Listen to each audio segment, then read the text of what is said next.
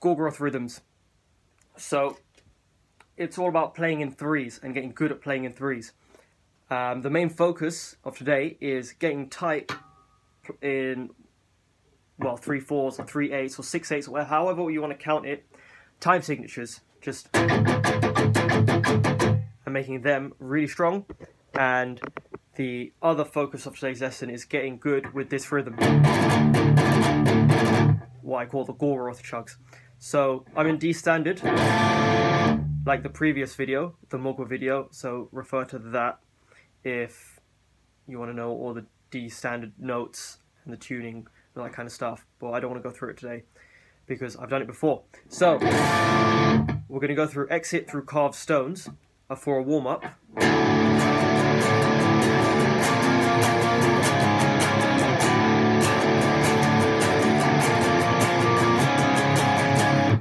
Okay, nice and simple riff.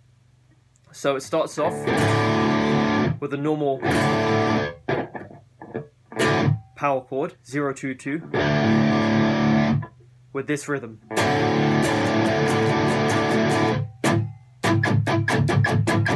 And notice how I'm accenting every one. So 1, 1, 2, 3, 1, 2, 3, 1, 2, 3. Accenting is playing the note slightly harder than the others, giving it some emphasis. And then the next chord is an inverted power chord, 3-3-5-5. 3-3-5-5. Two groups of 3. 1, 2, 3, 1, 2, 3. And then you take that same chord shape and move it 3 frets up. Still 2 groups of 3.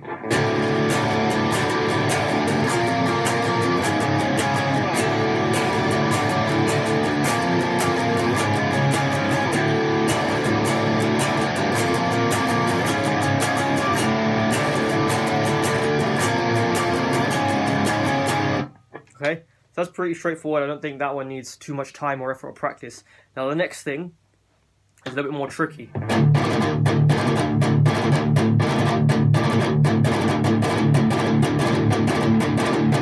The Gorgoroth chug.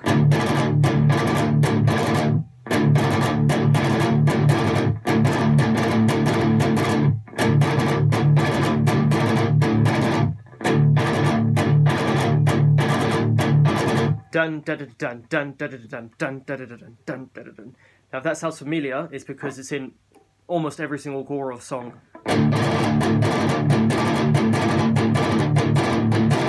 So, for example, here's Insipid Satan.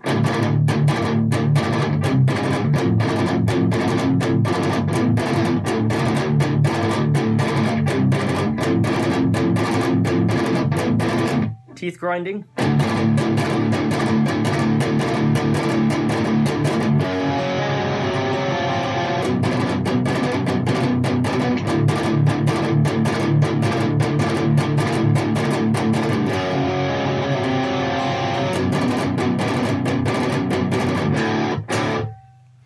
Carving a giant.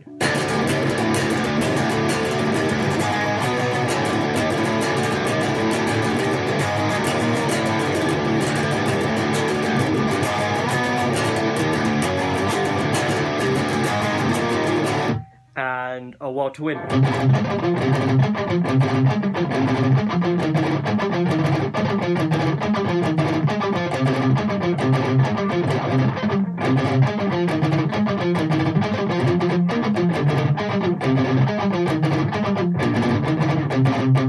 That is a bitch.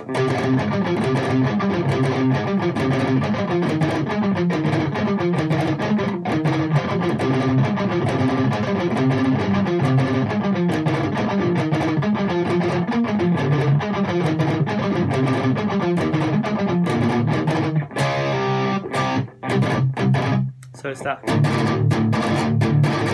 bit. So I'm going to use one riff as an example, the simplest one to pick up and get used to it, and that's the chorus, the Insipid Satan part of Insipid Satan.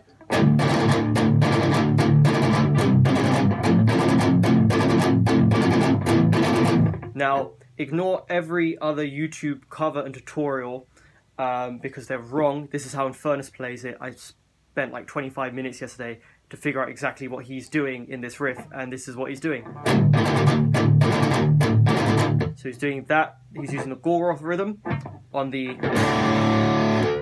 E power chord, but in this case it's a D because we're in D standard, so that's 0, 2, 2 again, with a palm mute. Then you do that 3 times. After that is 1 of 5, 5, 7, 7, that big inverted power chord.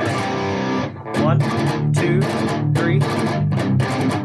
On the 4th bar of that riff, you've got the 5th fret here. A D, but in this case C.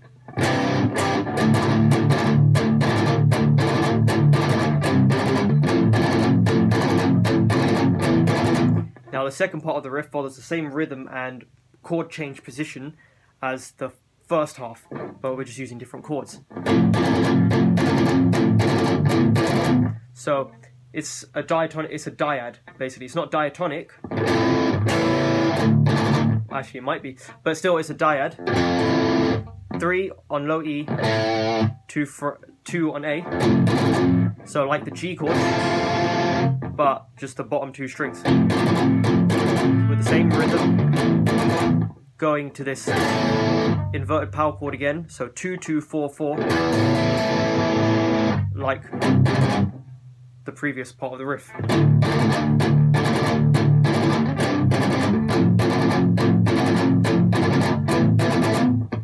Yeah, so that's the Gorgoroth rhythm.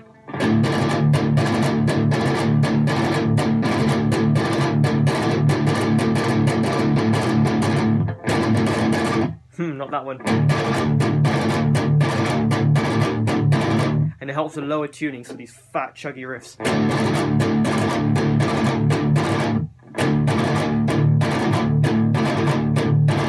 Down, down, down, down, down, down.